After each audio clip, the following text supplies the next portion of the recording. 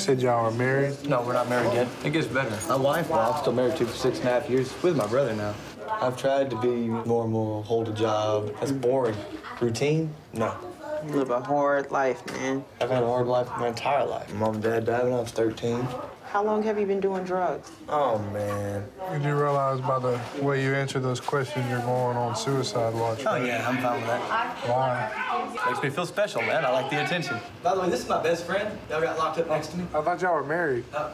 We're going to be. I know her husband, though. Her husband's a cool guy. Her husband said it was okay.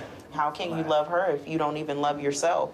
You gotta know what love is to be able to love yourself. You gotta have somebody truly show you love. And the only person who's ever done that is the person I came in here with. Good luck to you, David. All right, thank you.